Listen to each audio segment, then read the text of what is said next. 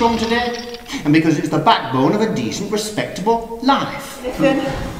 Trouble with her is she likes a drop. I've smelled it on her before today. If merinos are down and staying down, then your crossbreds will have to follow. I've cooked and cleaned and mended and washed for you.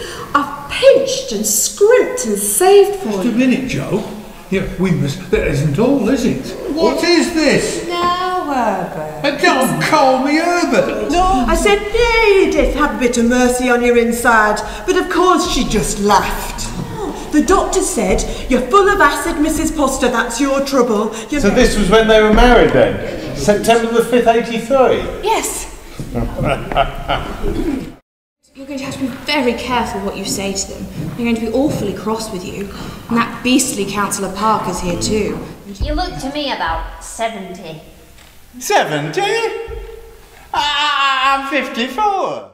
Is it essential that you should know everything about my private affairs? Go on, you might as well tell me.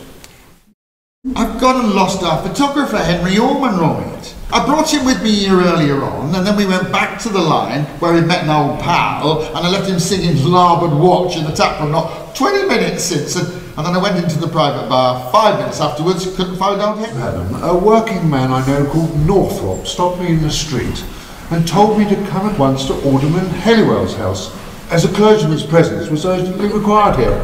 So here I am, entirely at your service.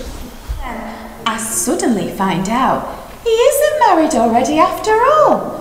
Well, you can't blame me, can you? If I'd like to know if he's in the same mind. There's 3 of them here tonight, you see, all big men at chapel. You've been enjoying yourself a bit too much, I fancy, lad.